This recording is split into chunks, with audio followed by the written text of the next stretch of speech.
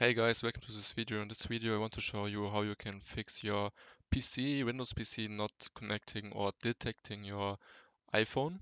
For me, it worked for a few days, and after that, it just didn't detect my iPhone anymore, even though it's charging. So if your iPhone is not even charging, then it's probably a issue on your cable.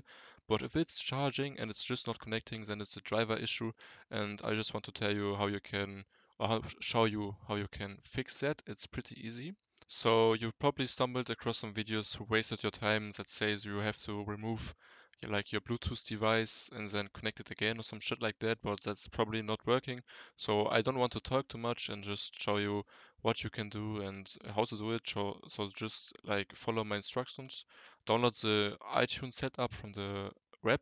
Don't download the Microsoft version, download the iTunes setup and open it with 7-zip.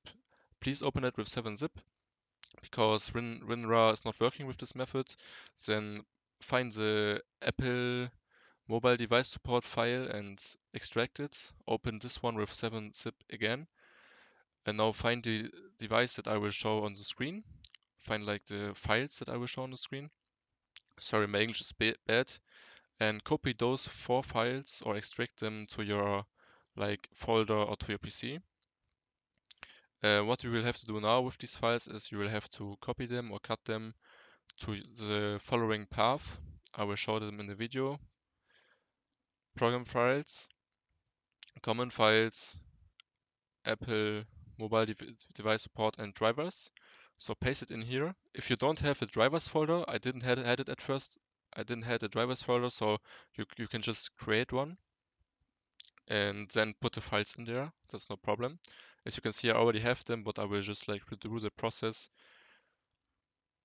And as soon as your folder looks like this, you can open the device manager. So find the device manager on your Windows PC. Also, connect your iPhone now to your PC. If you haven't already, connect it to your PC now so you can find it. Have a look for the USB symbol ports, so try to find your iPhone. It will probably be called like iPhone, iPad or some shit like that. It will not be called like Apple mobile shit. So if you can find it, you can click on view and show hidden devices. Now, when you're done and found it, right click on your iPhone device and click on update driver. Also, sorry for my bad English. I know it's bad, but yeah, it's not my first language. Now click on Browse My Computer for drivers. Click on Let me pick from a list. Select Apple mobile device USB driver. Click on New from the disk or View disk, and now find the files that you just put in your drivers folder. So on Program Files, Common Files, Apple mobile device support drivers. Find this file and click on Open. Click on OK. Hit Next.